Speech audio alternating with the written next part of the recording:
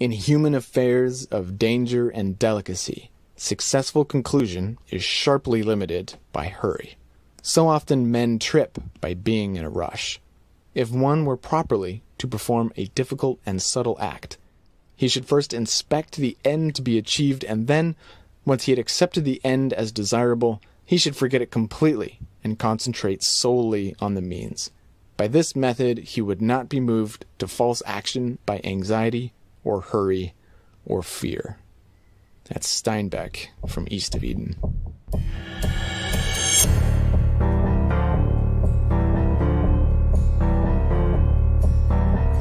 I'm Tyler Disney, and this is Advanced Retrodaptics.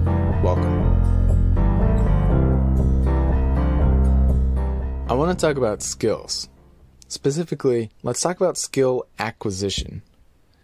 Back in episode 3, I described the skill ratchet, which is where increasing skills lead to lower cost of living, which leads to more time to devote to learning new skills, leading to a place where you just don't have to spend much time earning money. You can ratchet your way to increased personal autonomy via the appropriate application of skilled activity. Ugh, what a sentence. Alright, so not only are you increasing your own autonomy, you're having fun as you go, and you're making yourself a more useful potential citizen of the lifeboat flotilla, right? Let's unpack this a bit, because I left it rather simplistic in that episode. There's actually a few things going on here that we need to integrate. Let's walk through them one at a time and then put them together. Thing number 1, we need to understand how fundamentally incompetent we all are. By we, I mean, 99% of people listening to this podcast, myself very much included. By incompetent, I mean that we're unable to provide for almost all of our own material needs without using money. We don't know how to provide our own shelter, our own clothes, our own food. We don't know how to get clean water. We don't know how to not poop all over our clean water, even if we did know how to get some. We don't know how to use plants to cure a tummy ache or help a wound heal. We don't know how to set a bone. Some of us, if instructed to walk south, would not be able to do it reliably without instrumentation. Okay. Most of us know how to do one really specific thing really well, and then like 2 or 3 other things tolerably well. We call those hobbies. And then everything else we pretty much just don't know how to do, right? So when we need those other things done, we pay other people who do know how to do those things to do those things for us. That's what I mean by we're all basically incompetent. Most of us don't know how to unclog a toilet. We don't know how to fix an electrical issue. All these things we don't know how to do. We pay plumbers to fix our toilets. We pay contractors to build our houses and fix our leaky roofs. We pay taxes to government to pay contractors to build the infrastructure that brings drinking water and electricity into our homes. If an emergency happens and the drinking water and electricity goes out, we get in our cars and pay a hotelier to sleep in one of their rooms that still has water and electricity. And if there aren't any hotels nearby that have water and electricity, we don't know what to do about it. Go back a few generations, and most of our ancestors were more competent than we are. They almost certainly could cook well, grow at least some veggies, and knew how to preserve them, and they kept some animals that they knew how to slaughter and process. They knew how to walk in the woods and fell a tree. They knew how to keep an axe sharp and a pair of boots in good condition. They could make and fix furniture, sew, mend, fish, make moonshine. They could take a tree and turn it into a chair or a boat or a barn, right? They could fix a plow with random bits of whatever they had lying around. They weren't as narrowly specialized as we are.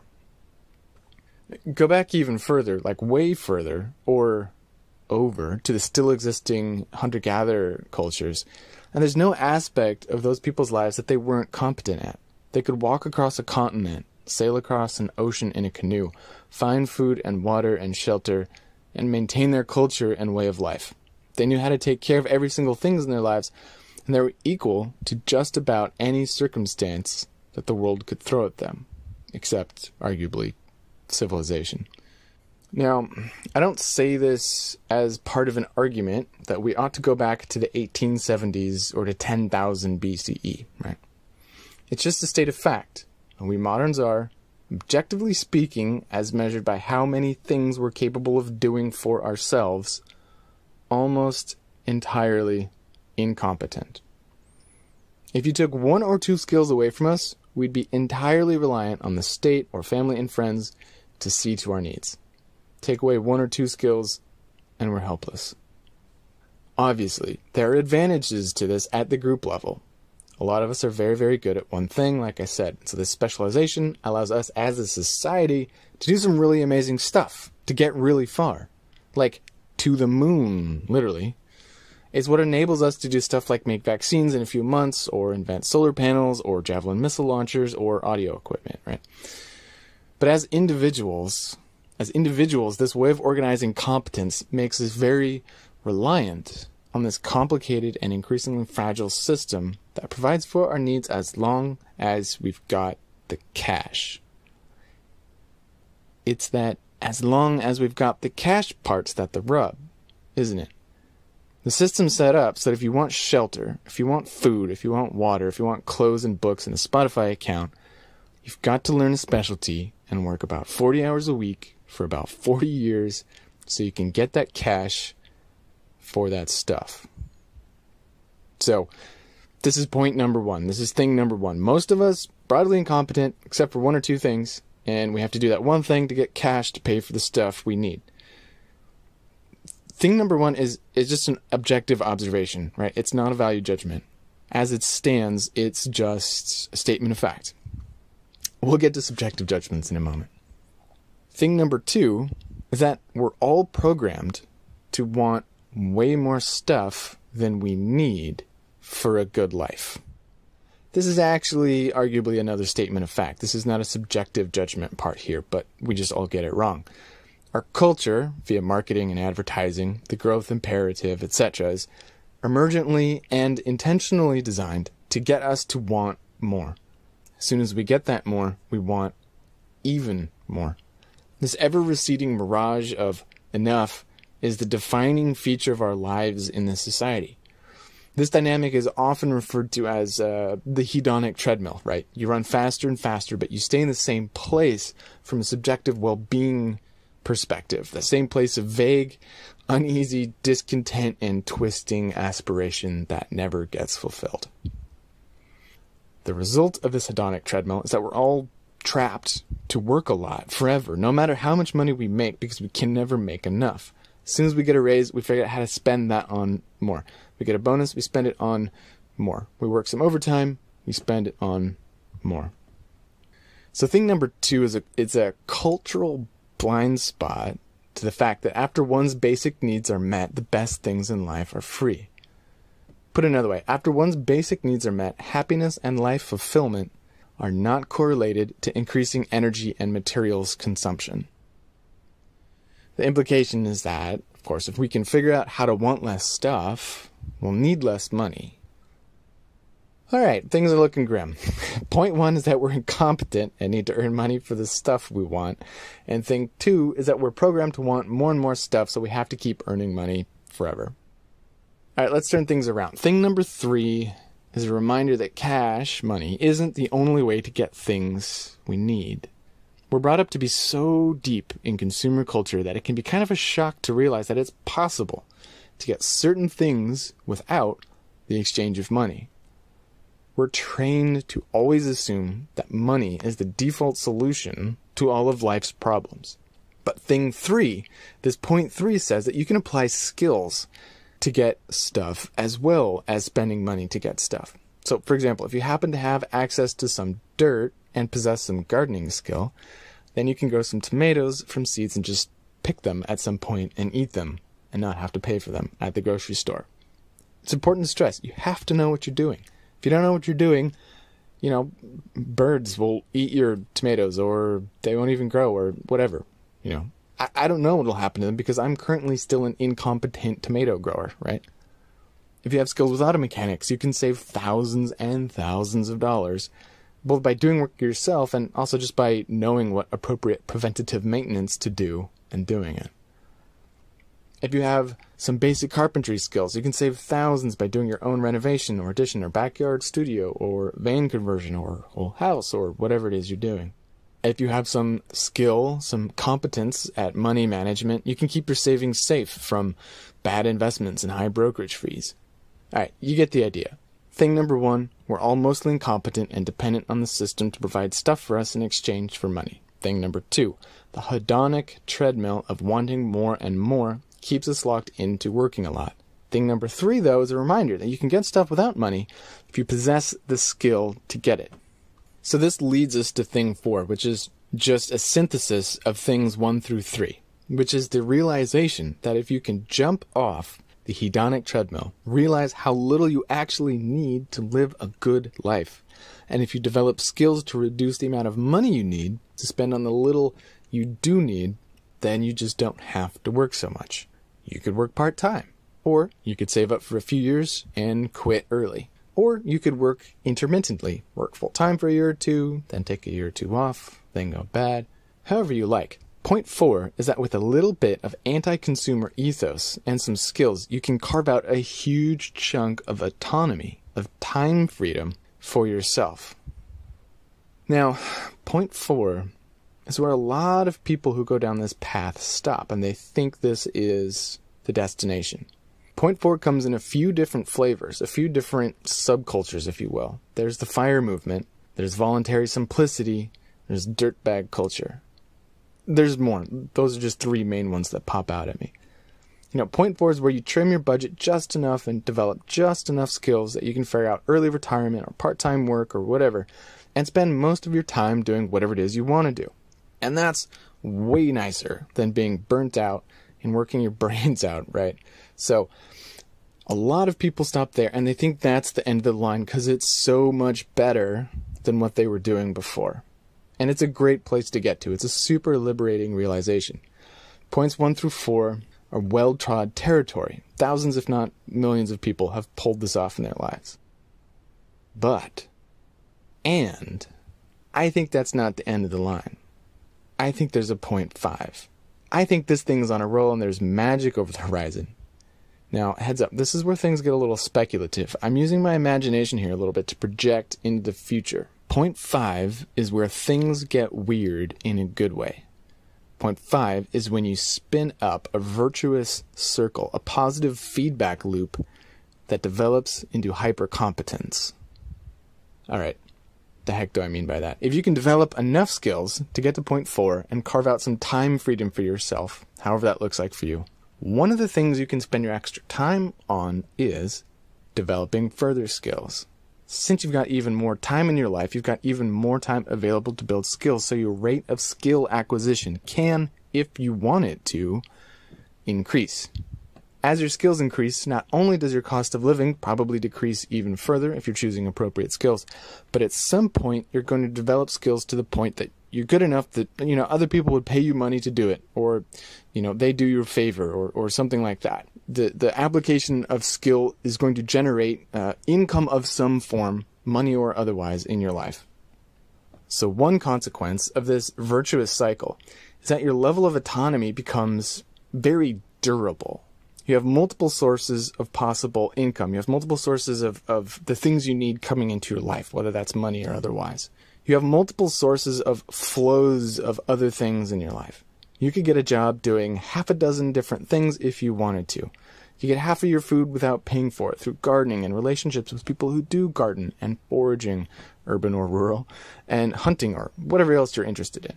The specifics aren't that relevant. At the same time that your access to money is much less likely to fail, the amount of money you need still continues to drop. Also, with a high level of appropriate practical skills, you're unlikely to be negatively affected in a huge way during major disruptions. Power outage and the deer in the freezer is going to go bad? No worries, you know how to make jerky or whatever. Sewer's backed up and you can't flush the toilet? That's fine. You go into the garage and bang together a bucket compost toilet in a few hours from some scrap wood you had laying around, then set up a safe humanure bin in the backyard. In a car that breaks down out in the middle of nowhere? All good. Step 1, don't panic. Step 2, all right, let's pop the hood and see what we got here. So point 5 is that if you can set up this positive feedback loop, your freedom becomes much more secure than if your freedom relied totally on, say, just your brokerage accounts. And there are fewer environmental circumstances that could really leave you in a jam because you're just really competent. You are a person who is equal to more things that the world can throw at you. Alright, so that's neat. But I think there's more than 0.5.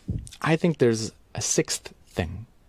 The sixth thing is that the world needs broadly competent people. By that I mean, I think that the lifeboat flotilla needs broadly competent people. Hyperspecialization has worked out pretty well for society based on metrics of GDP, technological advancement, etc. But it hasn't worked out well from the metrics of average happiness, mental health, physical health, ecosystem health, increased threat of existential risks like nuclear war, biological terrorism, and climate system collapse. Worsening global instability of climate systems, political systems, and food and resource distribution systems are baked into the pie we all have to eat over the coming decades and centuries. This means that we're going to have to increasingly take care of ourselves, I think, regardless of how much our states try to take care of us for us. The ability of states and global systems of power to look after our needs as individuals and communities of dignified humans is eroding, and will erode faster and faster in fits and starts. Now, look, I'm not going to spend any time backing this up in this episode. If you've gotten this far with me, you've already done your homework on this point. If you'd like to do more homework, I would say start with Nate Hagen's podcast, The Great Simplification. He breaks things down really well, and then, just let your spirit be your guide from there. Okay, so we're going to have to rely on ourselves more, on our own levels of competence as communities in the near future. We're going to have to, more and more, tend to our own sources of food, energy, water, shelter, hygiene, materials, security, entertainment, art, music, philosophy, and justice on an increasingly local scale.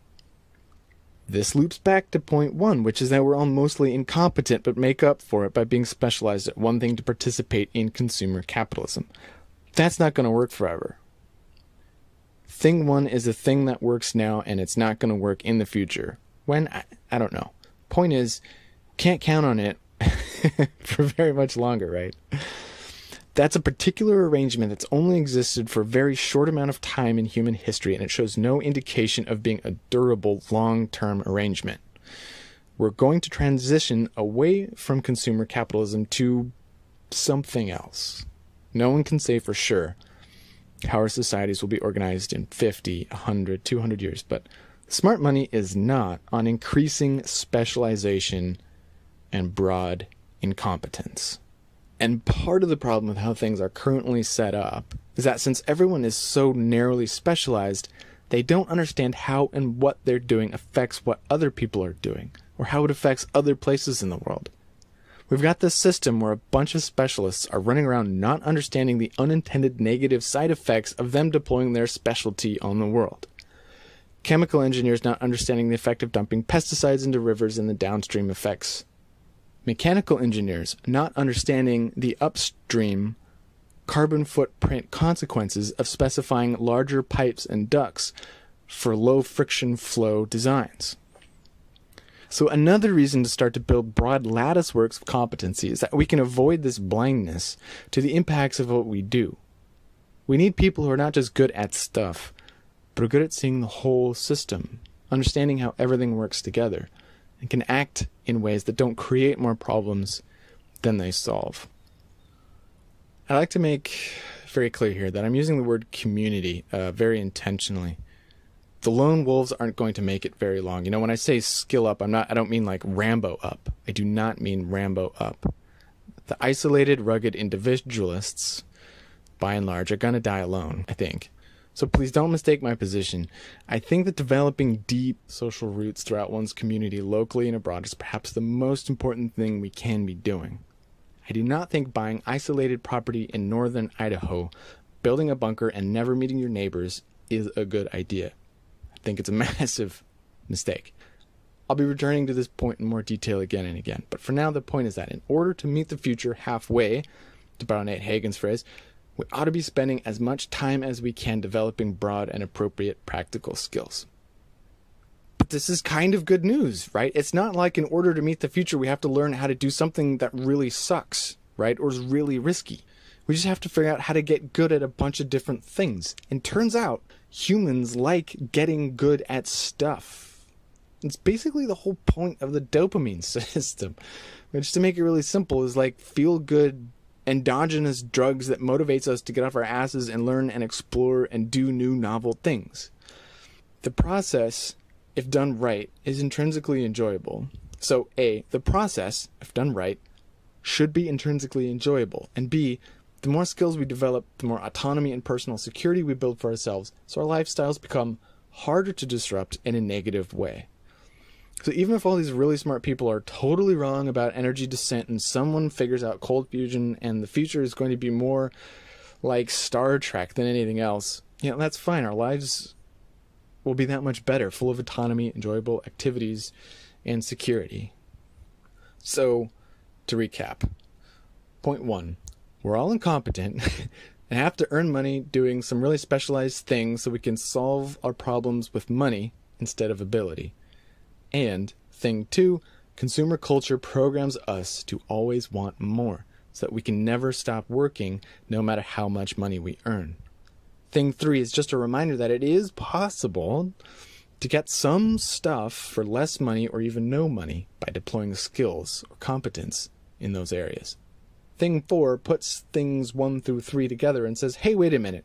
If I can just short circuit this hedonic treadmill by realizing how little stuff I actually need for a good life and just say enough's enough, and develop some skills for the stuff I do decide I need, then I don't have to work as much. I could retire early or only work part-time or intermittently. Thing 5, pushing this a bit further, is the idea that if, once earning a bit of time freedom, you put even more time into skill development, if you don't just stop at thing 4, you can set up a positive feedback loop where you gain more skills, which leads to more competence, autonomy, and security, which leads to more time spent developing skills, etc. Right? It's a loop. By harnessing the power of this positive feedback loop, we can become extraordinarily competent people, the likes of which the world hasn't seen in a long, long time. We can only speculate what communities full of people this competent will be able to pull off. And thing 6 is that beyond the boundary of our own skin or family, our communities are going to need more and more competent people to help see after securing the things we need, like food, energy, water, shelter, security, etc. In other words, the lifeboat flotilla can use broadly competent people. So this idea of becoming hypercompetent badasses is not a merely individualistic obsession. It also actually ought to be focused outward to other people. It ought to be woven into one's social environment.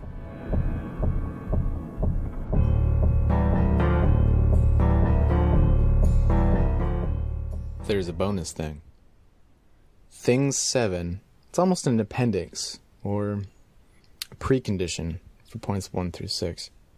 But point 7 is that the amplifying signal of that feedback loop I talked about is the pleasure you get from getting better at doing the things you're doing.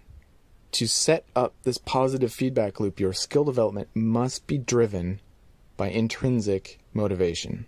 You've got to be stoked to do it. You find some skill to work on, some activity that requires competence and focus, and you figure out how to enjoy it. You find the process and the effort pleasurable, so you do it. Since you spend time on it, you get better, and your performance at that skill increases. Well, that feels nice too, so you do it more, so you get better, so you do it more, and on and on. This might seem trivial, but I think this point can't be overemphasized. Intrinsic motivation, and I'm going to use the word stoke for intrinsic motivation from here on out. Stoke is necessary. No stoke, no positive feedback loop. If you're motivated to develop skills for external rewards, for the money, for the trophy at the end, that will destabilize the feedback loop. The whole thing will fall apart. You'll revert back to thing 4, which isn't a bad place, so, that's a cool thing with this. If it takes a few tries to get the feedback loop off the ground, the failure mode is actually pretty nice. So you don't have to stress about failure, and you can focus on giving it a solid go, no matter how many goes it takes. Okay, but why is intrinsic motivation necessary? To put it bluntly, Stoke kicks willpower's ass any day of the week. You don't need willpower to do something you want to do. You don't need willpower to do something you want to do. Like, duh, right? You just do it. In fact, sometimes you need to exert willpower to get yourself to stop doing something you want to do just in order to get up and pee or, take the trash out or something. And because Stoke has this incredible power to keep you locked on and lovingly focused on something, your performance at it is way above anything you could achieve if you were trying to white-knuckle it, to grind it out. And by performance, I mean both how good you are at the thing and how rapidly you learn the thing during the process of skill development, right? So Stoke can fuel tremendously rapid skill acquisition. There's a neurological and neurochemical component of all this, right? Which I'm only just starting to wrap my head around. But when you're fully engaged in activities you enjoy, the brain is doing all kinds of things with dopamine and norepinephrine and myelination and other things that I'm probably pronouncing incorrectly as well to enhance the learning process. You literally learn faster, have more insights, etc. when you're Stoke driven. And this is why it's so important. But it's also important because the whole point of life is to do more stuff you want to do and do less stuff you don't want to do. Right?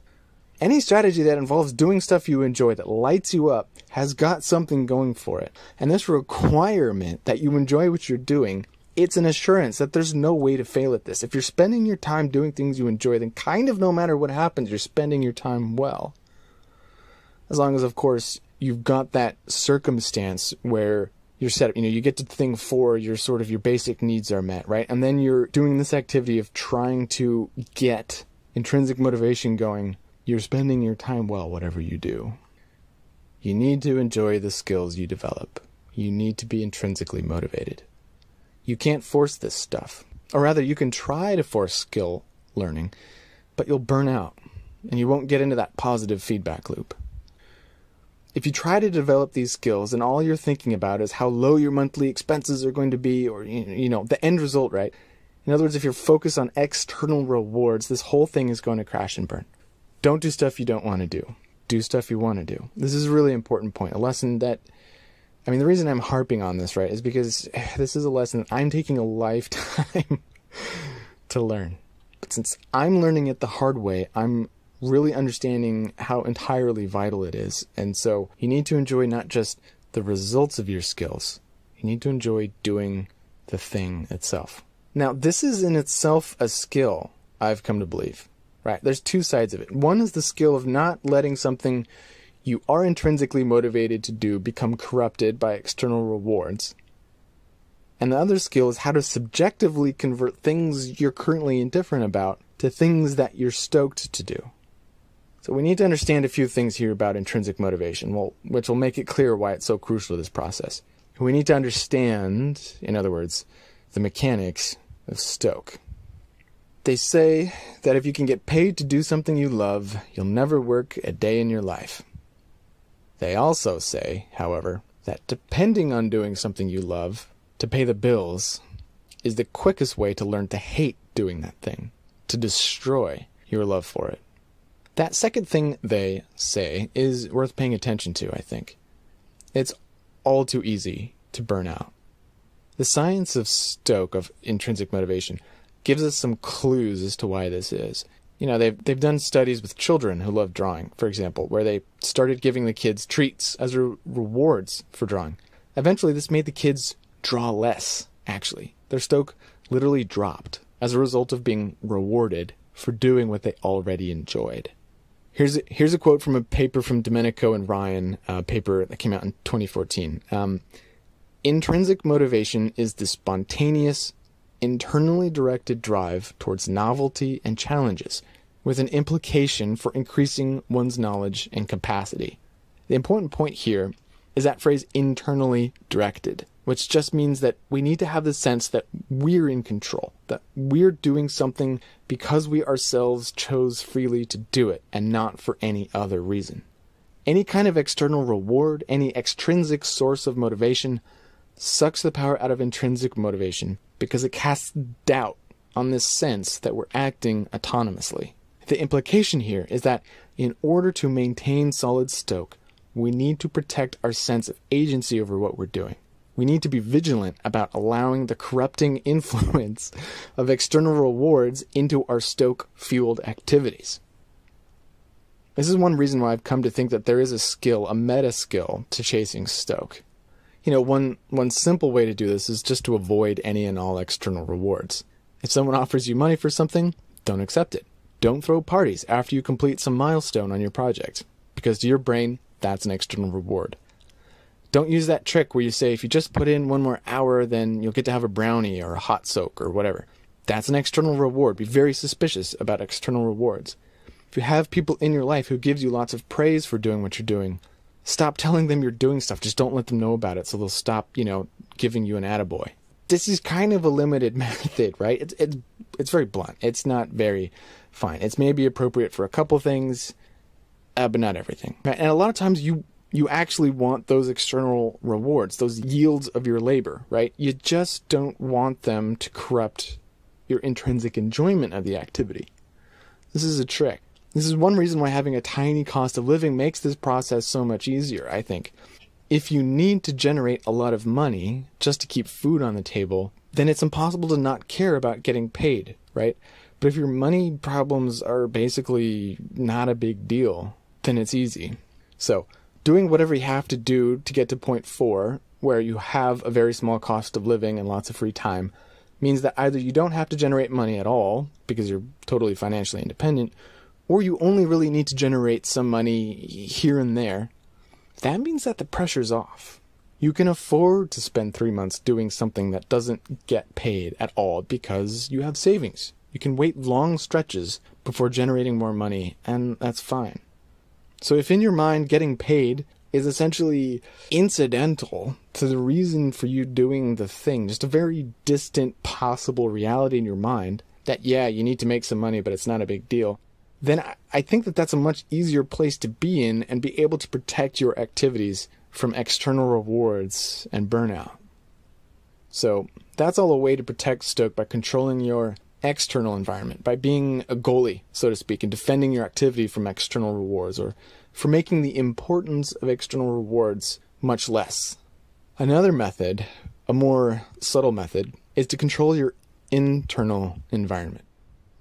It turns out that our experience of external rewards and their impact on stoke is subject to subjective cognitive control. By that, I mean that external rewards are interpreted in our minds as a positive event, and we can let our minds anticipate that event in advance, and we can let our minds go wild with celebration when that event happens. Those experiences are when the damage gets done, when we really focus on that external reward. But if we can control our minds, control our subjective response to external rewards, we can effectively turn the gain down on our experience of external rewards and minimize the damage it does to our stoke. So you get paid to do something you like. Whatever. You don't even think about it. So someone says something nice about something you did. Fine, nice, already forgot about it, don't give a shit, moving on. This is called flattening the curve of dopamine response. Ring a bell? So that's what not to focus on. But that's sort of like telling someone to not think of a purple elephant, right? You can't focus on not focusing on something. You have to focus on something else. What should you focus on? Well, you should focus on the activity you're stoked to do. Don't think of the result. Don't think of the podium, the paycheck, the compliments. When you're not doing the thing, think about what doing the thing is like. And when you're doing the thing, let your mind be totally absorbed in what you're doing in the moment. Let the anticipation be not the reward. Let the anticipation be doing the thing. You anticipate doing the thing, the joy of being in the flow of whatever it is you're doing. Let the thing itself be the reward that unfolds in real time, moment after moment after moment. This is how time dilates, how you get lost in the love of the thing and how you slip into the positive feedback loop. Some people are naturally very good at this. Actually, some people are incapable of doing anything but this. It's like external rewards have no impact on them and they only do stuff they want to do. I envy them because I'm not wired that way. It's easy for me to get into a groove of grinding, of slogging, thinking that I need to do something for some external reason. And so for me, one of the reasons I've been spending so much time digging into the science of intrinsic motivation is that I need to develop the skill of stoke. One of the things I uncovered that totally blew my mind is how goals and plans might act as external rewards and thus as demotivators. Okay, remember, in order for stoke to exist, you've got to have the sense that your actions are internally directed, right? That you yourself are in control of your actions. Well, what is a plan or a goal? 5 minutes after you create a goal, it's an external thing that is saying, you must go this way, right? A goal is something that says, here's the path, don't deviate from it. Once you have a goal, you hand control over to it, which even if you're the person who created the goal 5 minutes ago, it becomes an external source of influence in your actions, and thus corrupts stoke, or can. The further in the future the realization of the goal is, the more it degrades stoke, for reasons having to do with the dopamine response system. This, of course, made me think about what the impact of having an overall vision for my life, like a huge life goal is like. Or rather, what the impact is of spending a lot of time thinking about an overall vision for your life. Because that's just like having a goal that you can never achieve, right? There's nothing so demotivating as anticipating the pleasure of achieving something that never comes. This is a known dynamic of the dopamine response system. There's no crash like the crash of frustrated anticipation. Imagine a life that is just one rolling, continuous frustration of desire. What would that do to a person? Of course, I don't think we should throw away visions and goals entirely, right? They're useful to get us pointed in the right direction. But once pointed in the approximate right direction, we should forget those goals as much as possible, get them as far out of our heads as we possibly can, and focus on delight-led exploration and challenge. Every once in a while, we should come up for air and check in on our goals, see where we are, see if we still like that old goal, or if we've learned in the meantime, maybe we should change our heading a little bit because we've learned something, and reorient as necessary, and then totally forget about it again and get happily lost in the stoke. All right, there's so much more to unpack on this topic, but I'm going to leave it there for now. Thanks for listening, everyone, and thanks for being patient. I do expect to be producing episodes more regularly here for a few months, as I'm going to be in one place for a little bit longer. I will give you an update on what my travel plans are, and I will explain why I am 6 months from home. The best way to follow along with my stuff is to subscribe to my newsletter. Go to tylerjdisney.com, scroll to the bottom of any page, and there will be a sign-up box. Creative Commons music by Jason Shaw over at audionautics.com.